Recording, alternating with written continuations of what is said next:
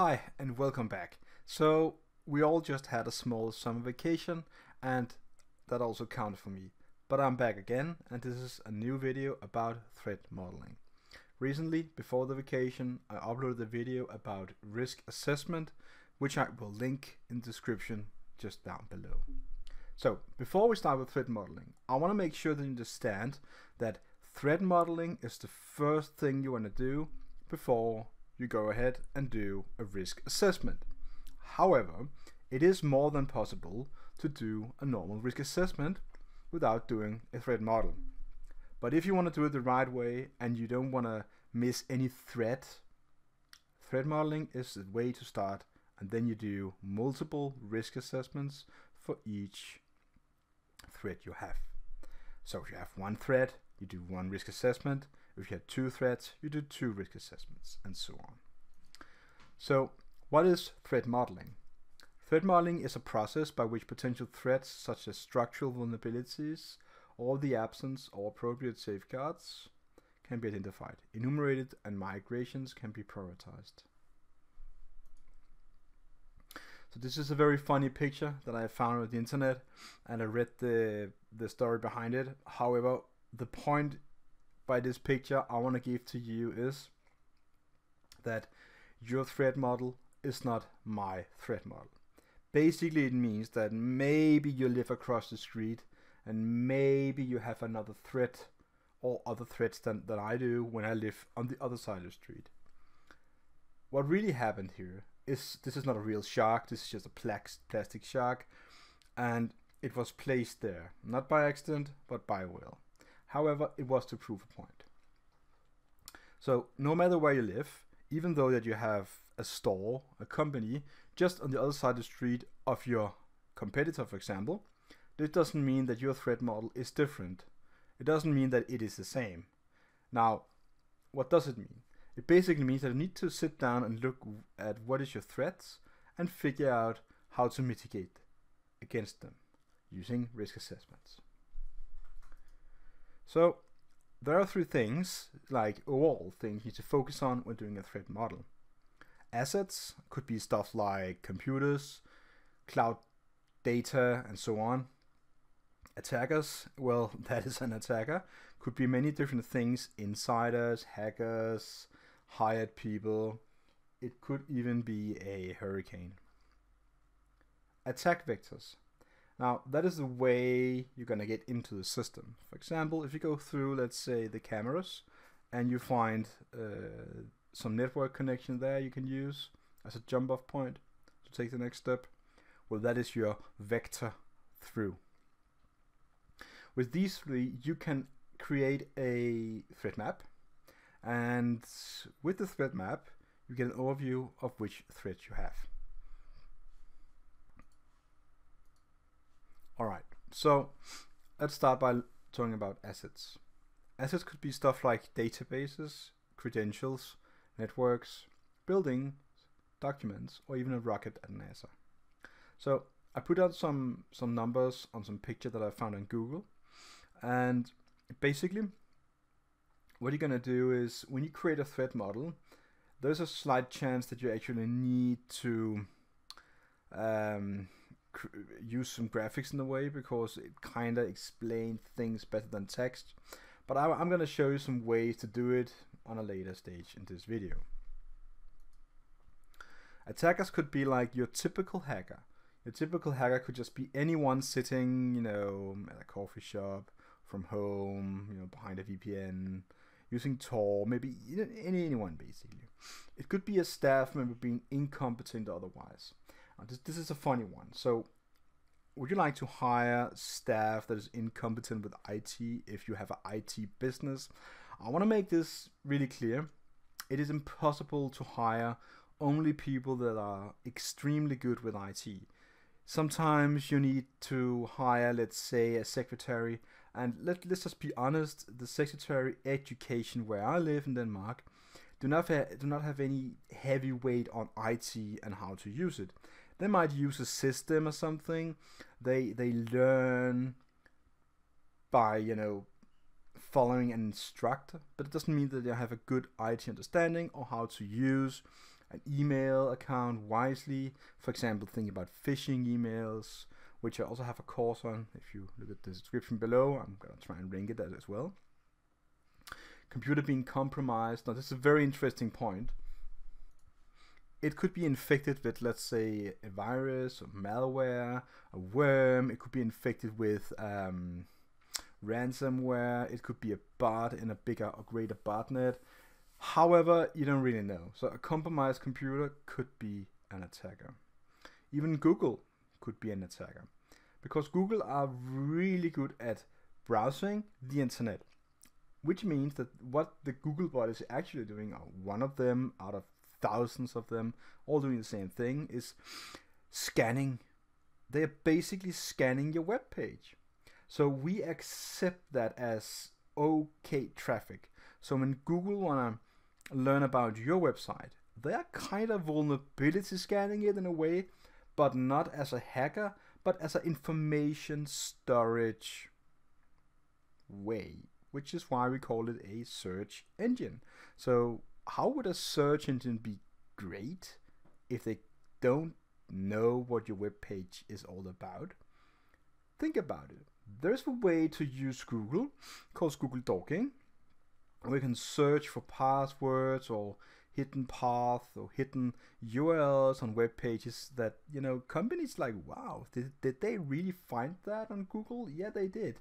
So I don't want to encourage you to do anything illegal. However, if you have a web page, try and use Google a bit and see how much they actually save. All right. Hackers don't have to be malicious to be a threat to your system. That is a really good point. So let's say a hacker scan your website, just like Google. Is that malicious? It is not malicious. So is that okay to scan your web page? You know, depending on your use case, depending on how they're doing it, how much are they pushing on the walls, basically means how much traffic are they sending to your server. Does it you know, make so much noise that your server cannot run? You know, think about it just for a moment, okay?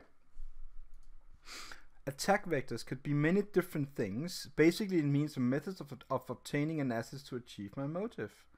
So there's a small story here. I'm not going to read it, but if you want to pause the video right now and read it, please do so. So you read the text. I'm going to continue. The very first example I'm going to give you is called the Batman's Cave. There's something that I found in a slideshow that I really liked. So credit to the person who made this. I don't know who it is. I just found it. However, I really like this example. Think about it this way. Bruce Wayne is Batman. This is Batman's cave, and this is Batman threat model, just the basic one, okay? To keep it simple. So to the left, we have the Batcave. We have Alfred, we have emails, and we have texts. Okay, so we have some controls here, which is not a part of the three, you know, all things in the threat model. However, you can add controls if you wish to. But what we do have is assets, attackers, and the attack vector. The controls is basically some security measures that we put in front of our assets to safeguard them, okay? It could be anything like firewall, encryption, hidden location, security systems, and so on. So we have the police. Now, we have low risk, medium risk, and high risk down here. So we can see dotted line, thin straight line, and thick straight line. The police has a low risk potential of actually finding the Batcave because, you know, it's Batman and the police, they're not that clever, so they never find the Batcave. So there is another way that they might find some emails, because the emails, yeah, they're a little better with that, but it's not that potentially difficult to read emails or even decrypt them. Then we have the Joker, and that is the villain. The Joker have a really good chance, a medium risk, to actually find the Batcave. The Joker can also hide and conceal, so he can get behind, you know, the security systems. The Joker is really good at finding Alfred. It's a high risk. For some reason, the villain in the superhero movies, just like the Batman movies, the Joker can always find Alfred. And this is probably what he does. Gonna kidnap him and lure in Batman. We have a journalist here, right? And journalists, they're just like, yeah, they don't know much, but they fiddle around and find some email, low risk. They maybe find some text messages. Can they go through encryption and stuff? Well, maybe they cannot, but you know, you never know journalists these days. They do many things. So if you look at this picture, I hope you understand what this means. You can do a threat model just like this if you wish to. It's just a bit too graphic for my taste if I'm gonna say something. So what you basically could do is take a pencil and a piece of paper and draw something, just, you know, to have some, you know, blueprints to work from. There are probably some programs you can use. You know, I'm not knowledgeable about good threat model or threat map generation programs. However, you know, you could probably use Visio if you wish to. If you're really good with Paint, you can go ahead and use Paint too. I wouldn't recommend it, but you could do it.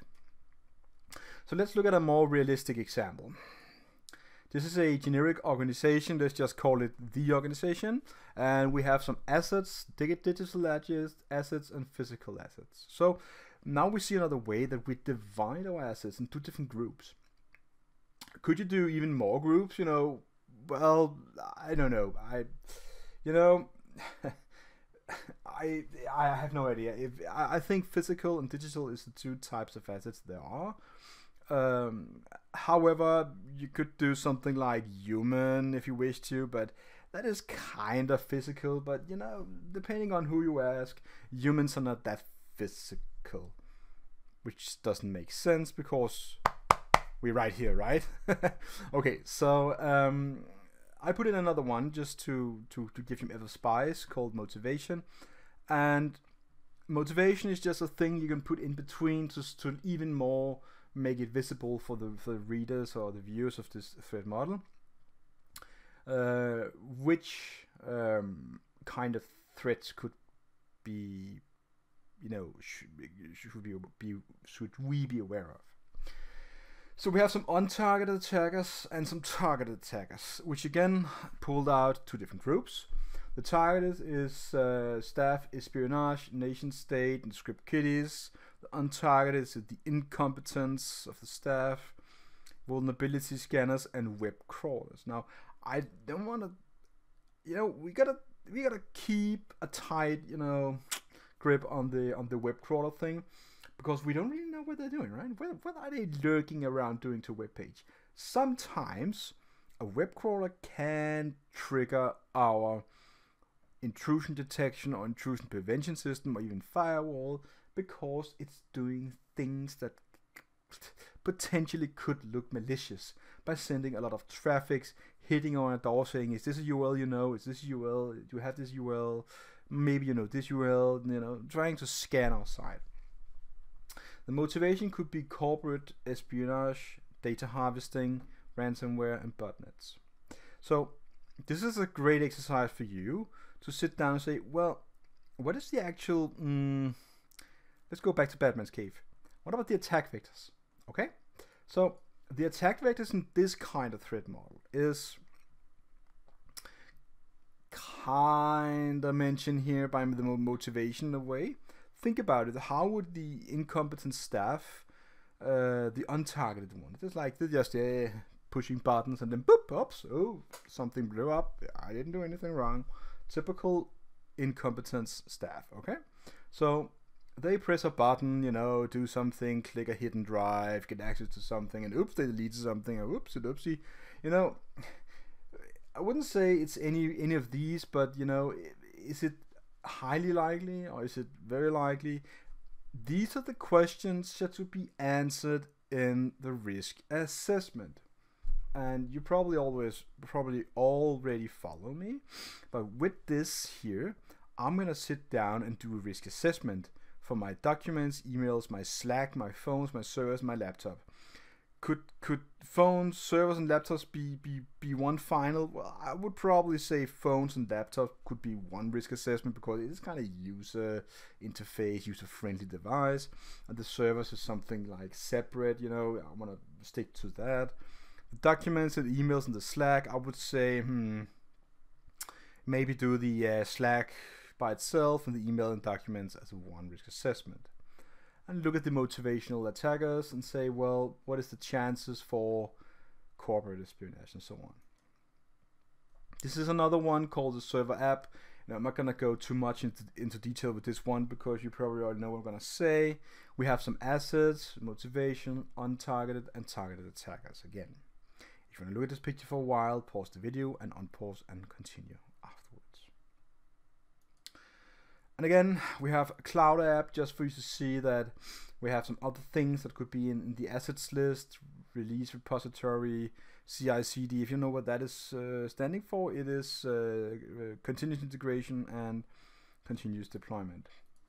All right, so the actual report part. So if you want to create a report or you are going to create a report, this is going to be it's being a long John, right? It's going to be a long one.